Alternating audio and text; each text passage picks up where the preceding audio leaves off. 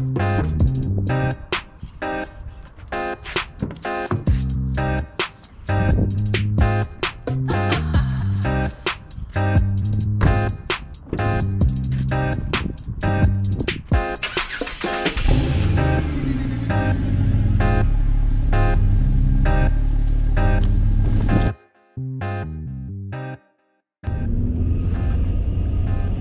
new neighbours are just staring at me, so I had to give them the good old. G'day, mate. Alright guys, welcome back to another video. If you're new here, my name's Gyon. Today, this video is going to be about me teaching you guys how to lower your car on Photoshop. So, before you guys want to get your springs or coilovers or bags or whatever you guys want to do, if you have the time and the littlest bit of skill, because it's really not that hard, you can Photoshop your car low to see what it looks like, and bam, then you go get your springs or bags and coilovers and all that. But yeah, let's get right into the video. I'm gonna drive to get up. I'm gonna drive to get Natasha, and then we're gonna go drive somewhere. I'm gonna snap some photos on the camera. Then we're gonna get back home, put the computer on, and then I'm just gonna give you guys a little quick tutorial on how to lower your car, or slam your car, or whatever you want to call it, on Photoshop. But let's get to it. Oh, it's our location. It's my secret location. Just kidding. Frank's McDonald's right there. Nice backdrop. It's actually a good idea to do it on the road with the less lines, because when you slam it, it's harder to edit the lines out.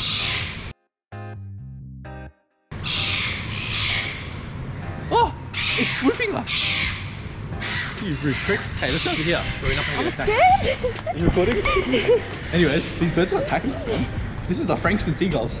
They own this area. Anyways, yeah, so you get an area where there's less lines, because when you edit it down, you might get some lines that look weird because you're cutting. I'll explain it later. But let's take some photos. This is the spot right now. I'm gonna get some quick photos. My car's already low, so it's gonna be like not much difference. But if you can't stop high, and you want to see what it looks like low, it's a good idea.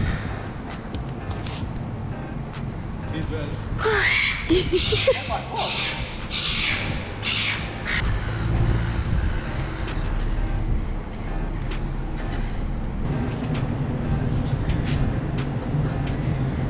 Alright, we're done taking photos. Hopefully I took enough. But man, those birds were trying to eat my ass. Anyways, let's get to the computer. I'll see you there. I've edited my photos already. I'm gonna go straight from Lightroom. You can just import your photo straight to Photoshop if you like. What we're gonna do is gonna go photo, edit in Adobe Photoshop, let it load up. First things first, you're gonna go to the pen tool, which is already selected for me. I like to zoom it in a bit. It makes it a lot easier to see where you're selecting. So we'll go zoom to 100, and you want to start the pen from the outside of the frame. So from there, you want to go straight to the point where you want to lower it. The reason why I'm choosing here and not like the corner of it is because, as you can see, there's a really big contrast in colors here from the step to the ground to the road. And if I lower it from that concrete, it's gonna pull the step down, and it's gonna have like an awkward, weird looking cut just where the car is. So we're just gonna go right below the step so it doesn't go into the step, if that makes sense. So we'll use this spot. In fact, while I'm here, there's a tip we can use. You'd rather get a place where, or a photo where, the whole bottom of the car is on the road. I'll show you with another example after this, and then it'll make a lot more sense. But yeah, so grab the pen tool, start from the outside of the frame, straight to the point where you want to start the lower part, and then go around. You can be very, very quick, depending on how rough you want it to look. But I'm gonna go quick so we can get this tutorial done with.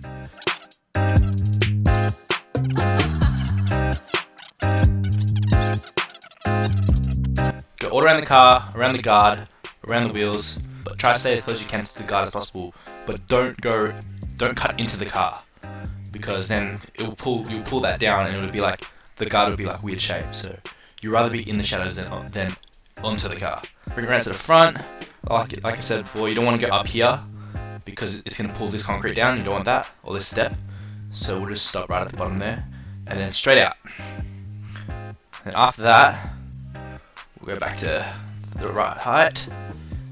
You want to go all the way up and around and down. Ooh. Left click. Make selection. You're going to want to make sure your layer is selected. You want to go Control J. What this will do is you're going to take that selection that you've made with a pen tool and put it on its own layer. What that means is if you grab the move tool, you can actually down key it and push the layer down. Pen tool, we'll zoom into 100.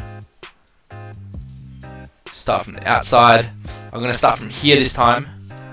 From up here, I'm going to go down to this corner here because I don't want to go over this line. Because if I pull the line down, it's going to make the arrow be like glitched. So we don't want that. So we're here. Pull from this layer. Quickly around the edges of the paint or guard, all the skirts.